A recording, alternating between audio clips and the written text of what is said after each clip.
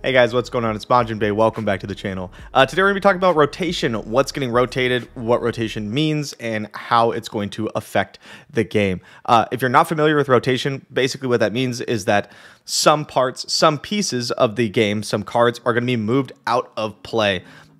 Generally, it's into another format. So Legends of Runeterra is going to be split into two formats. It's going to be, I believe, called like a standard format, and then what's called eternal. So the eternal format is where every single card is going to be, and the standard format is going to be all of the cards minus a curated list of cards that's going to be rotated into only eternal. What this allows the game creators to do, Riot, is it allows them to buff cards in eternal.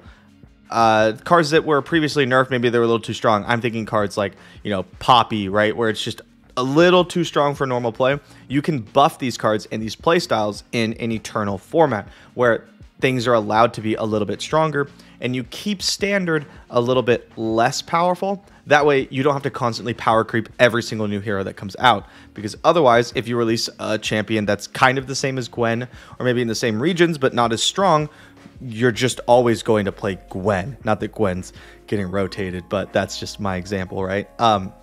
So rotation tends to be very, very healthy for games. I played a lot of card games. Rotation has just about always been a very positive thing for the game, and I'm honestly really excited to see it come to Runeterra. This is a really, really big shakeup for us. I'm not going to go over every single card that's going to be rotated. We're going to be focusing on the champions today, and then just kind of what you can expect to change as a whole. The reason I'm not going every single card, because it's a very long list. As you can see, there's a lot of cards here. A ton of cards are getting rotated. We're going to focus on the champions today. The cards being rotated, the champions being rotated are as follows. We have Anivia, Aphelios, Braum, Draven, Elise, Ezreal, Fiora, Gangplank, Hecarim, Aurelia, Katarina, Kindred, Lee Sin, Lulu, Lux, Poppy, Rumble, Sivir, Soraka, Tahm Kench, Taric, Thresh, Trundle, Twisted Fate, Vi, Victor, Vladimir, Xerath, Yasuo, Ziggs, Zillion, and unfortunately Zoe. Both me and Sunny a bit broken up about that one. But those are all the champions that are going rotated. Quite a large list. And something that stood out to me pretty much immediately is that a lot of these champions are champions that have been seeing play for a really long time, or possibly are things that are what I would consider have really, really strong effects, right?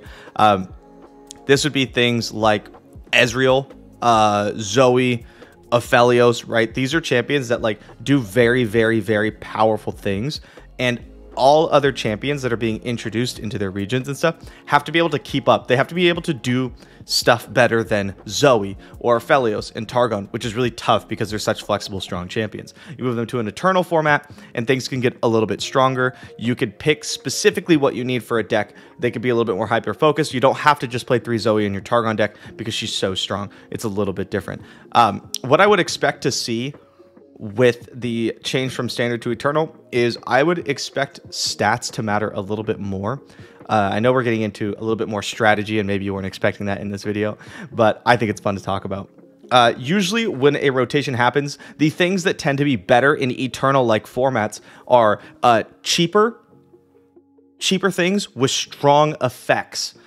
You may have seen or noticed that in the last couple formats, a lot of stats generally didn't matter unless you're going incredibly wide, like Demacia Bannerman. Usually, units had to have either a powerful effect or a very strong keyword, think elusive or overwhelm or something like that, right? And now, with a lot of these very powerful effects rotating out of standard and into eternal, I would expect stats to matter a little bit more. A 4/4 on 3 is just going to be a really, really good unit. Likely, right? It is more likely that is going to happen. Where you see things like more spell-based decks tend to be stronger in eternal formats. So eternal will likely end up being something that I enjoy a little bit more than standard, but we'll see. It's been different in the past. Another thing that I expect to be to happen is I expect the game to slow down Usually Eternal formats, they tend to be faster. The power level is higher. It is quicker games. There's a little bit more blowouts and things like that. As standard tends to be, it slows the game down a little bit. You don't have quite as incredibly powerful things, right? You're not going to have Lee Sin ending the game on turn 6 or 7. You're not going to be Poppy rallying people. Fiora is not going to just end the game with her alternate win con, right? And that's going to happen. I'm very excited. But honestly, the part that I'm most excited for, this is my favorite part of rotation, is that you get to shine the light on cards that didn't currently see play, right? Like Elise is currently getting rotated. We're going to use her as an example. Elise is the de facto aggro and control champion in Shadow Isles. If you have a champion that you need to play for Shadow Isles, you play them. If you don't have another champion that you need to play, you just play Elise because she's so good. She's almost like a really strong follower, right? She's just a 2/3 fearsome on 2, which is very powerful. That makes a 1/1 every single time she attacks. Very strong. It's good for going wide because you get these, you get to like, well, it's good for aggro because you get to go wide. Your opponent has to deal with it or there's gonna be more bodies on the board. And it's good for control because she generally gets to get in and then it makes more bodies to block with. Just an inherently incredibly strong champion. What if there's something else in Shadow Isles that we've been missing because you just auto default to Elise every single time, right? It was the same with Draven when he was a 3/3. You're never gonna play anything else in Noxus besides Draven because he was so good. They nerfed him. Now he gets to come back to Eternal. And I think that's really fun where you get to look through old cards and now new ones and go, oh, okay, well, this never really saw play because of this. But now that that's not here, what if it's really good, right? The format's slowing down. So maybe this thing that was kind of just a cute combo is now all of a sudden very powerful. I get to take a look at some super fun build around cards that maybe I couldn't have played before. And that's really cool. The last thing that I want to go over, and this is also very exciting for a lot of people who have had their cards and champions that they loved nerfed. When you move things to Eternal for this game, they're going to be able to buff them back because the power level is so much higher across the board, right? Are you a Draven 3/3 lover and are sad that it's a 3/2? Well, I bet you it's going to be a 3/3 again because that's just kind of what you can do. Lee Sin might get unnerfed, right? Like all these cards that are really powerful, they were too powerful for one format, now can be kind of let loose a little bit in Eternal. And I think that's so fun. I can't wait to play with like high powered of these old decks that we all loved, right? Maybe Twisted Fate Fizz comes back in like all its glory. I think that kind of stuff would be fun. You get to pit these super high power level cards against each other.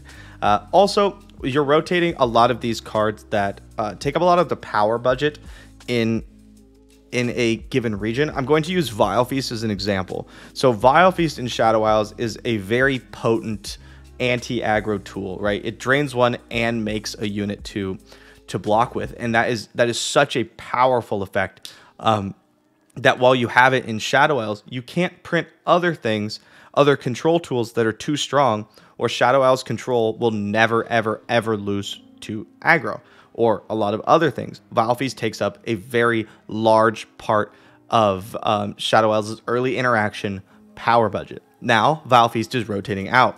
What are we going to have to fill the gap, right? That's interesting. Are we going to have to move into something like Undergrowth? Are we going to have to look for other cards? Are we going to have to get creative? Maybe there's new things that they want to bring in that they find are more interesting or might be just more fresh than Vile Feast. That is, I keep saying this, and that's because I am very excited. That's really exciting to me. I'm just really looking forward to it. This is basically like Legends of Runeterra 2, and that is just so cool to me. We've been playing this game for so long now. And this is the biggest shakeup the game will ever have since it was released. This is the biggest change that has ever happened to the game, and I just can't wait to dive into it. I am so excited. So I am going to be streaming actually about 2 hours after this video goes live. I'm be streaming on twitch.tv/MajiinBae. It's going to be streaming rotation and the new cards that come out because I have early access. Thanks, Riot. And yeah, so come hang out, see what happens, see what changes, and I'm really looking forward to it. I hope you guys are too. See you next time.